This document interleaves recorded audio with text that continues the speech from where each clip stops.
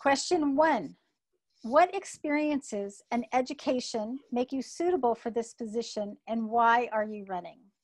Mr. Catlin, you have 90 seconds to respond. Experience, I've done electrical contracting, worked with the homeowners, business and commercial people dealing with the PUD and the other utilities in the valley. So I know their side of it. I know a little bit of our side of it,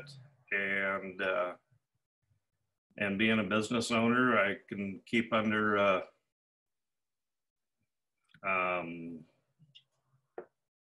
payroll and a budget. So I think I would be a good fit, and that's good experience to be a PUD commissioner. Okay, thank you. So question 1, what experiences and education make you suitable for this position, and why are you running? You, Mr.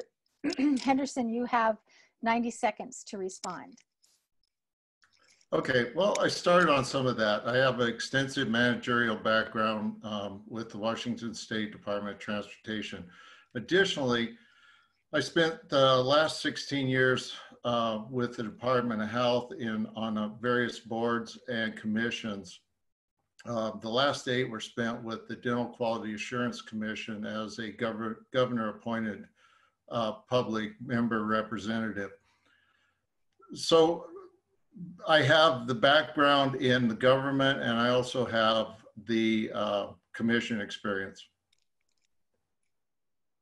Good, thank you. Question 1, what experiences and education make you suitable for this position, and why are you running? Mr. Mitchell, you have 90 seconds to respond.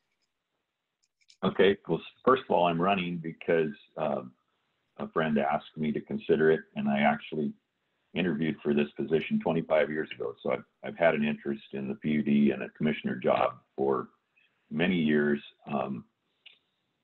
My experiences include running a large flight school at one point, and right before 9/11, it was the largest flight school in the Northwest.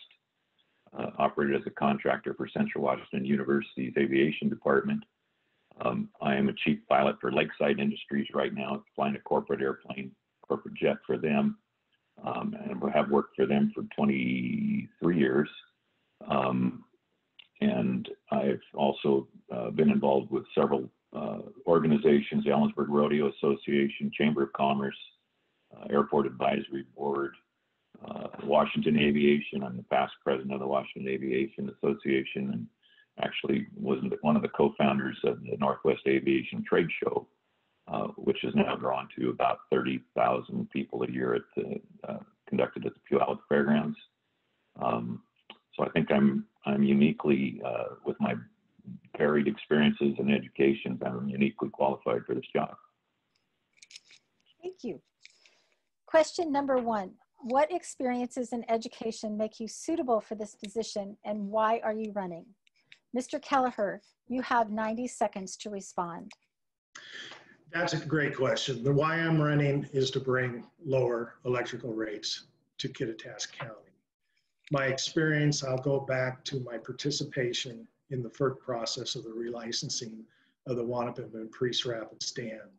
One of the things that I did was I attended Kittitas PUD meetings, encouraging them to compete for the Priest Rapids license. They chose not to. But I would also follow, and I also follow today, in fact, I'll be monitoring tomorrow, Grant PUD's ongoing meetings. They're a much larger PUD. They deal with the same issues that Kittitas PUD is, but they usually have staff that can provide a slide deck, a presentation, a talk to explain the situation in detail. So I think my ongoing education as to what's happening in the day-to-day operation of a typical PUD is up to speed and is broad. Thank you. Thank you. Question number 1. What experiences and education make you suitable for this position, and why are you running? Mr. Morris, you have 90 seconds to respond. So I'll start with my education. After I graduated from Ellensburg High School, I went to J.M. Perry Institute down in Yakima, and I got a auto body repair degree. Shortly after that, as I started in that trade, as I said in my opening statement, my wife and I moved to Seattle. I worked in a body shop there, and then I went to work for the Boeing Company. During that time, I went back to school at Everett Valley Community College and took the courses and got my A degree in public speaking.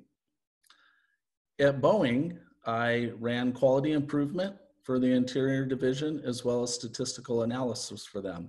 That started me in the direction of knowing that I was interested in statistical analysis and being in the managerial position. When we moved home, my wife and I both took jobs here, and several years later, I bought the shop that we own now, and we have spent 23 years running that shop. In most every job I've had, I ended up in the managerial positions, and I find myself that I enjoy putting teams together so that people can do so much more as a team, and I enjoy that challenge of putting teams together to see what we can accomplish as a team. I'm looking forward to the commissioner job because I love new challenges, and I think I can bring all of my vast experience from my career to this position. Thank you.